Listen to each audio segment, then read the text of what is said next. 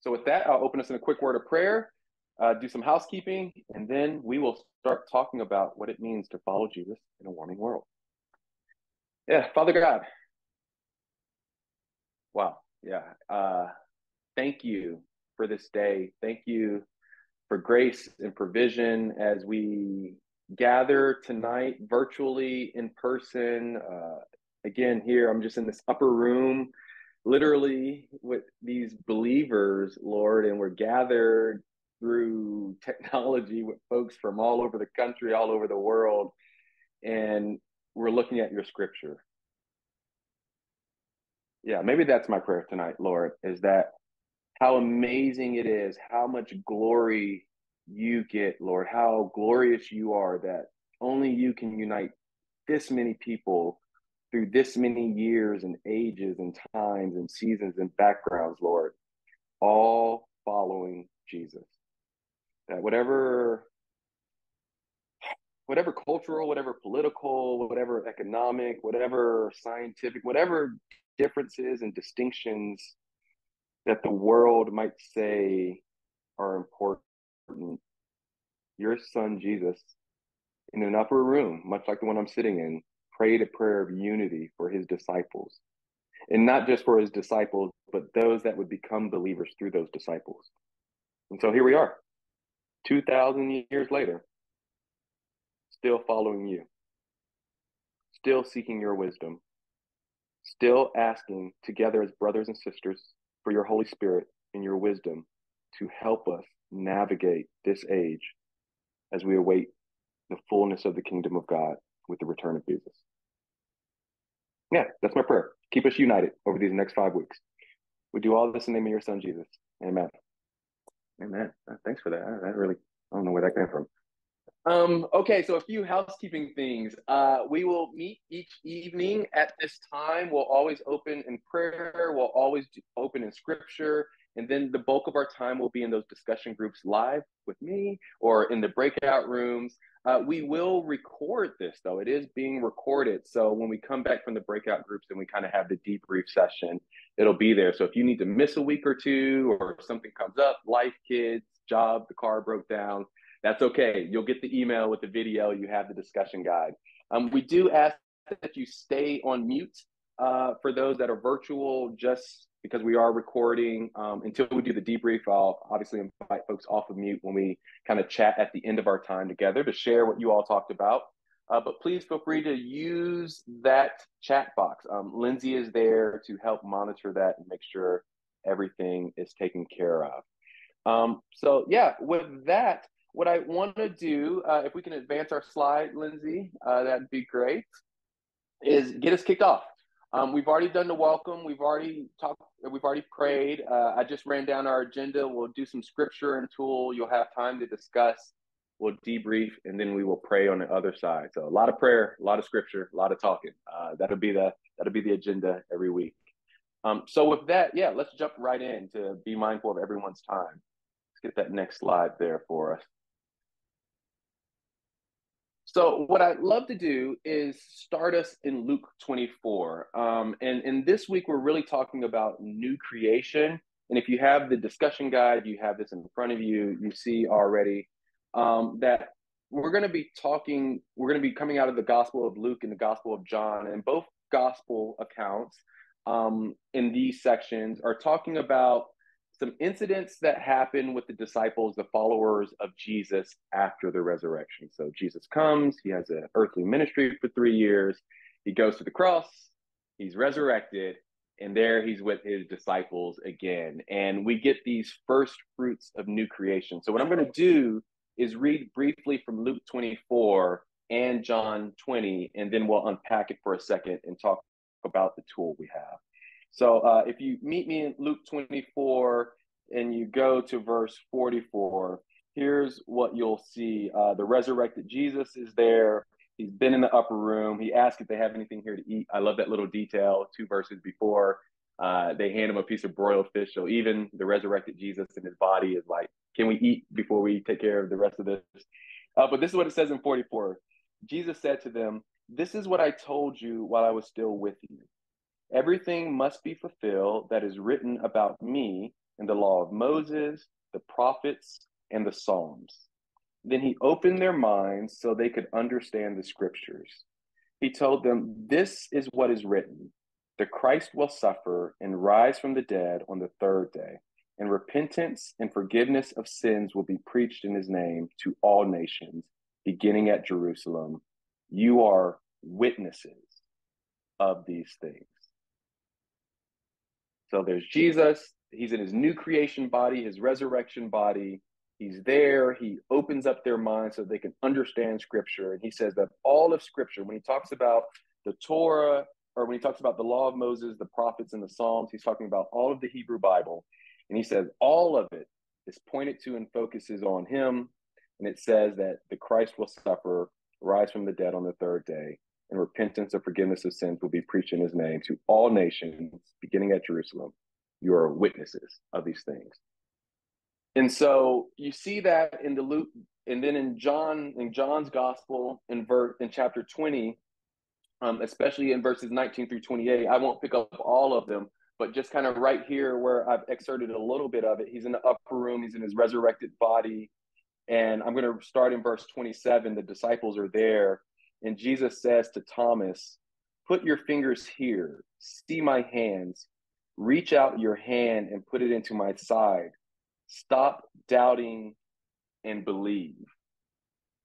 Stop doubting and believe. A few verses earlier in verse 22, it says that Jesus is there, and Jesus says to his disciples, "Receive the Holy Spirit.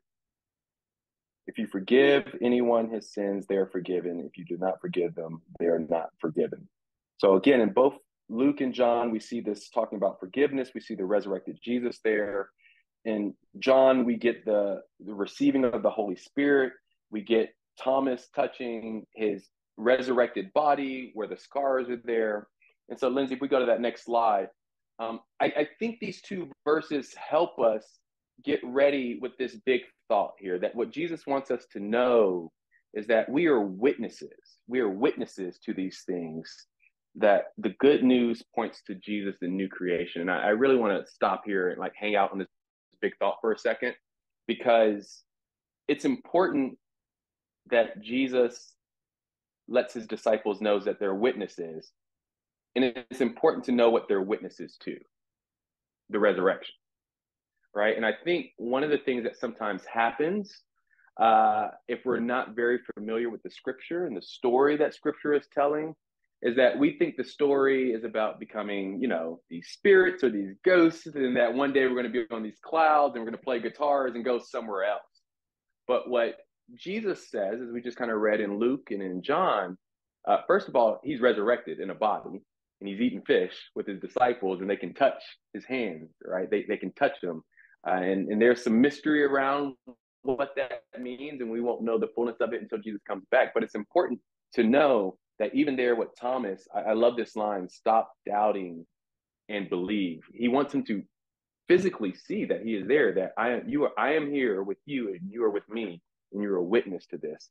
And this tool that we gave you in the discussion guide, I think helps us as we're looking through how do we follow Jesus in a warming world. Because as we're thinking through how to be witnesses and talk to folks in our church and our congregation, at conferences, our family members, I think Jesus sets up the good model, right? He starts with scripture. He's in the upper room. He opens up their minds. He goes through scripture with them. Whatever we do as Jesus followers in this warming world has to start, go through, and end with Jesus. Because that's what he says. That's what he says about himself in scripture. So it has to start with scripture. But if we don't understand the science or the solutions of what's going on in the climate crisis, then we run into trouble trying to make witnesses. We run into trouble trying to help people understand what's going on in our current context. And so with scripture, and with, I love how Thomas kind of like physically observes and touches, kind of has like a scientific method. He touches and feels. There's a bit of that observation where Jesus doesn't ask his believers to ignore the reality of what's in front of them.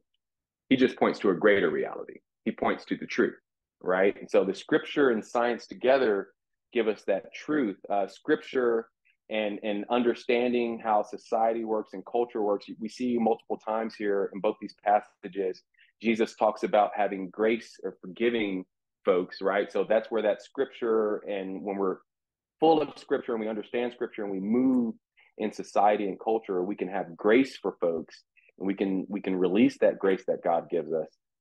But then that last piece, and this is important as well, is being influential, right? You are witnesses to these things. And later on, Jesus is going to send his disciples out. And even as we read in Luke, he's going to send them first to Jerusalem and then to all the nations. So there's a level of not just understanding and knowing the scripture, not just understanding your reality and what God's reality means for what we can observe, but also this idea of going out into society, into the culture, and being a person of influence.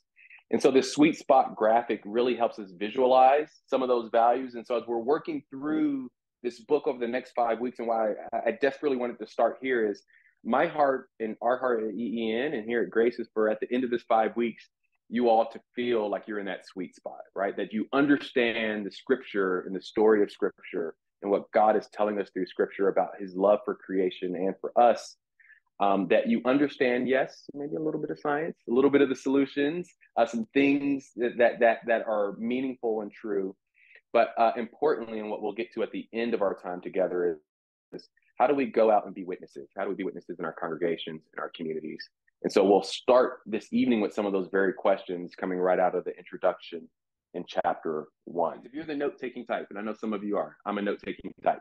3 key points to kind of remember off on the left, and then one question to kind of launch you off into your discussion, and then we'll start with this discussion question here for folks in my room.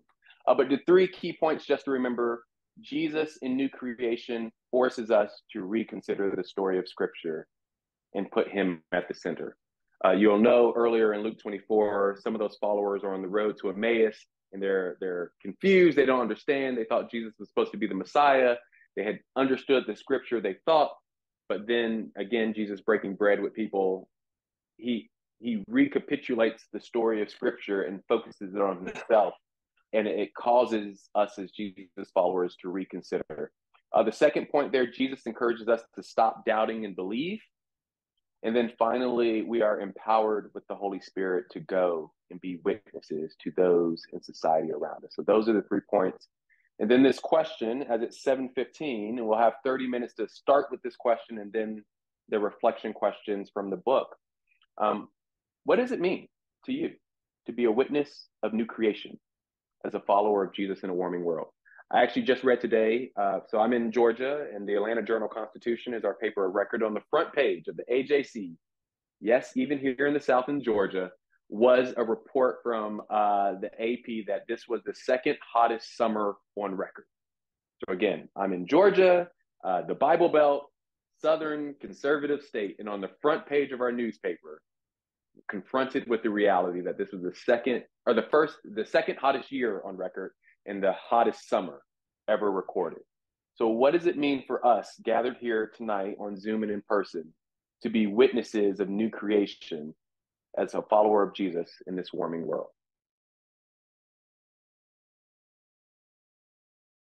All right, so as we're coming back, what I'd love to do with the balance of our time is kind of debrief a little bit and hear from each other, because we are all across the country, folks that are believers with all types of backgrounds, and kind of hear and learn from one another.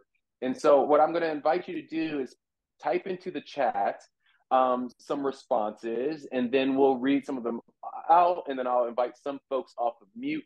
But maybe this first question that you can put into the chat before we even get to the discussion questions is, what strikes you about the first chapter of this book, or the introduction? As you all were talking in groups, what just really stood out to you tonight in the discussion? So maybe I'll ask that in the room and let someone respond, and I'll kind of report it out for you all.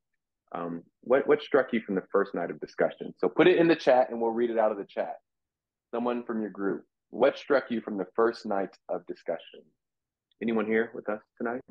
Struck you tonight? Anything? Anyone? We had a word in our group tonight. I'll tell you what struck me. I got my notes here. Is that God has accounted for it, right? We spent a lot of time in our group tonight talking about accountability, and what God's accounted for and what he invites us into doing as believers. Let's see. We got some folks from Canada. Common struggles. Common struggles. Dean says common struggles struck them. Karen has the very beginning of the book where Kyle is stunned about his brother making the radical decision to be a vegetarian. We had that same insight. Someone in our room talked about the brother going to the Christian school and coming back a vegetarian, and how is that even possible? And it's got the thumbs up in the chat. I love that. Thanks, Karen, for that. Maybe one or two more. Yeah, what stood out to you? Gary says, to be a witness is to be a truth teller. We need to tell the truth about climate change. Oh, that's good. Yeah, we had some discussion in our upper room about diversities of interpretation, but maybe more importantly, this question of how. Someone said, okay, it's great to tell the truth, but how, or how do we go about this, and some of the partisanship in our congregations. Mary says, I thought it interesting about the election in Kyle's school. We also talked about some of that idea of if you're a Christian or evangelical, you vote this way, even if you're small children.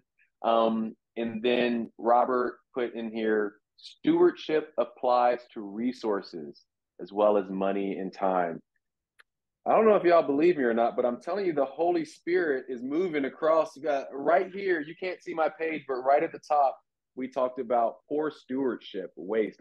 Brian and my group, we kind of opened up talking about poor stewardship and what that means. So with that, I want to turn, and we can keep reading these out of the chat all night. There's so many great insights here. I'm trying to say them out loud so that they'll be in the recording for those later. Is maybe invite Jack. You talked about here to come off of mute from the discussion of the coal culture, how much it is a part of. Jack, maybe if you want to come off mute and share a little bit about you all's discussion, especially around that point. Sure. Can you hear me? Yeah, we can hear you, Jack. Okay. I mean, he described, even, as he talked to the people in that community, how, their parents and their grandparents were all coal miners, and, even the ministers understood how much it was part of the people's basic how they grew up, and how difficult it would be to change that, so they couldn't just stop being part of coal production without and stay in that community. Yeah. So there had to be a lot more than just saying coal's bad, let's move on. Yeah, I love that, Jack, because you're getting to the identity issue. And I think Sandra's comment gets to some of this. So Sandra, if you're comfortable, I'd love for you to come off and mute. So Sandra says in the chat, I said in my group how stewardship is discussed in churches, but only money, time, and talents are mentioned for stewardship. The environment is not mentioned when people talk about stewardship. And I think some of that comes down to maybe identity. But Sandra, tell us a little bit more about what you mean by that comment.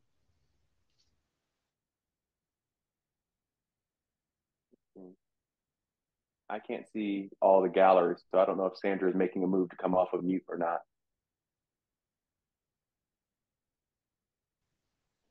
I was saying that when they mentioned stewardship, they were saying like to better use your time, to use your talents to glorify God. And when it comes to the environment, they just don't see that you need to take care of the environment and the earth and the resources that you have now, and not to waste food and things like that. Yeah. No, I love that, Sandra. And the reason I wanted you to share more, because I think we kind of had a similar conversation in our room when we talked about, someone shared about this beautiful image of, for those of us that have children or grandchildren, when you see your children, you don't just see them as they are, but you see them as what they can become, their potential, and how oftentimes we don't see creation in its full potential, what it can be, what God sees for it. And our conversation in our room, for those that have been with me in book club before, we kind of ended up in Romans 8. So I think it's worth just talking about Romans 18 through 21, if you're the note-taking type, because it gets to what you're talking about, Sandra, and this idea of stewarding God's creation. So Paul, when he writes to the church in Rome about future glory, says this: I consider that our present sufferings are not worth comparing with the glory that will be revealed in us. The creation waits in eager expectation. Creation itself is waiting in eager expectation for the sons of God to be revealed. For the creation was subjected to frustration, not by its own choice, but by the will of the one who subjected it, in hope that the creation itself will be liberated from its bondage to decay and brought into the glorious freedom of the children of God. So even there, creation itself has a future hope. It's going to be freed from its bondage and its decay into a glorious freedom. So there's something about that idea of being good stewards around that. And so maybe we'll move to one or two more comments in the chat box. But I want to ask this question about suffering. I think it's question 4 in your discussion guide. Kyle has a reflection on James 2:17, and he talks about the Bible having a word for the kind of faith that sees the suffering of its neighbors and does nothing to respond. Dead. In the face of our neighbors suffering from the effects of climate change, how can we use the wisdom of James, the wisdom of God, to better understand how our faith calls us to respond? Did anyone have a conversation about suffering and how do we respond as witnesses to suffering? Anything in the chat you guys want to put? We'll reflect on that. Oh, only in the chat? Only in the chat? Oh, no. Come on. Yeah, Andrew, please jump in, my friend. The most impactful book I'm reading now is called The Context of the Cross, and it's about the theology of the cross. This is a Lutheran tradition idea. It was important to Luther, but he talks about how Jesus entered our world and suffered with us. And we are called to do the same with the suffering world, with the world that is falling apart. And that's not only, of course, with creation care, but it's also with anybody who's hungry or diseased or any of the least of these. So just as Jesus gave up his life for us, so we need to give up our lives for others. That's the suffering with others. Yeah, I love that. I just jotted that context of the cross, I think is what you said. If you'll type that in the chat so folks can look up that reference and get that if they like. Our upper room discussion here also talked about the least of these. We kind of got to a conversation about Jesus when he talks about separating the sheep and the goats at the end of the age when he returns, that the dividing line, the thing that causes the division, how he will discern who is when they cared for the least of these, right? That's when they cared for Jesus. And we spent some time talking about good fruit and bad fruit and good trees and bad trees in our room up here, that it's not, and I love how someone in my room here put it, James isn't talking about, am I going to get this correct here? It's not about salvation. It's not about works. It's not works for salvation. It's about, I can't love Jesus and not love Jesus's people. That's a direct quote from someone in my room. So I wrote that down in my notes. I can't love Jesus and not love Jesus's people. I love the remark someone made up there about it seems like a lot of Christians see the story in Genesis about dominion, not about stewardship. Yeah. And the thing that I immediately thought of is the sense of that when we think about the kings of Israel, the ones that were Scripture reflected well upon were not the ones who dominated. They were the ones who stood. Oh, man. So we're having a cross the country conversation. Someone in Georgia is responding to something in the chat from across the country about stewardship and dominion, and how we sometimes read maybe overly read the story of Genesis about dominion instead of stewardship, and focusing in on dominion. And when whether it's in Chronicles or Kings, when the writers of Scripture reflect on who's a good king and who wasn't a good king, oftentimes it comes to stewardship of the people, and authentically, faithfully following Scripture. That's good, man. I got to let y'all go at 8. I mean, you're welcome to hang out with me. I'll be on Zoom, but I do have to let you go in a couple of minutes. I'll read 2 more here. We got climate disaster survivors, our neighbors in need. Oh, man, there's a whole conversation about the Good Samaritan right there in that comment right there. I wish we had time to talk about the priest and the Levite walking to the other side of the road as they're on their way to do whatever it is they think God's called them to do. And there's the Samaritan that stops for the person in need. Climate disaster survivors or neighbors in need. That is a sermon I want to preach right now, but I can't. Lastly, Robert kind of says here, we are now God's stewards. We are indebted to God for all we have. A steward is not at liberty to use what is lodged in their hands as one pleases, but as one's master pleases. John Wesley, Sermon 51. Oh, good Wesley quote. Yeah. Yeah, there's a whole parable Jesus has about the faithful servant when the master has gone from the house, and how the servant mistreats the maid servants and the hand servants and gets drunk on the master's wine. And then the master comes back. Maybe we'll talk about that in a few weeks. But with that, a couple of things of note, and I'm going to get you out on time. I'm going to honor your time well. We will be back here next Thursday. On Tuesday, you will get an email with this recording. You'll get an email about what we're talking about next week. So you'll get an email on Tuesdays. We'll meet on Thursdays. If you can't join, that's fine. You're welcome to email me about it, but we'll always have the Zoom recordings. If you're in person this week and you want to join via the Zoom link next week, that's great too. We'd love to have you on Zoom. We want you journeying with us. The discount for the book is still applicable. It's 40% off and free shipping in the US. Sorry, friends in Canada, I cannot help you with that. But yes, that is free shipping, 40% off. And we will gather next Thursday and read chapters 2 and 3. I'm going to pray for us, and then I'm going to release you because it's 8 o'clock. Father God,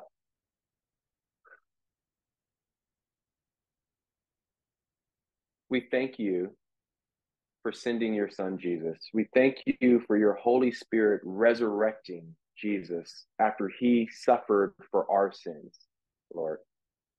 And we thank you that you didn't just leave us, that Jesus himself comes and says that I am with you even until the end of the age, that Jesus goes so that you can send the advocate, the Holy Spirit, to empower us, to help us be the witnesses that you called us to be, to help us see those in need and those suffering, Lord. And maybe miraculously, maybe against human nature, to see in every image bearer the face of God, to see Jesus. Lord, so as we head into the rest of our day and the rest of our week, the rest of our time as we prepare to regather next week, my prayer for these folks gathered in the upper room and the Zoom room with me is that when they look out on this warming world and they see suffering, they see opportunities to not just be the hands and feet of Jesus, but to be a cool balm to Jesus in need, much like he says of helping those the least in need, much like the Good Samaritan story. Lord, that we not be so busy on the road to where we're going and where we're trying to get to, even if we think we're pleasing you, that we miss seeing the one in need, that we forget to stop, that we forget to sacrifice. Yeah, that's a prayer this week. Lord, give us eyes to see where there are those in need, those suffering, those that are feeling the effects of the climate crisis, and give us a heart to lament and move from lament to repentance and from repentance to action, not for salvation and works, but because the good fruit of a good tree is caring for those in need, Lord. And we do all this in the name of your son, Jesus. Amen. Amen. Week 1's done. Thanks, guys, for joining us.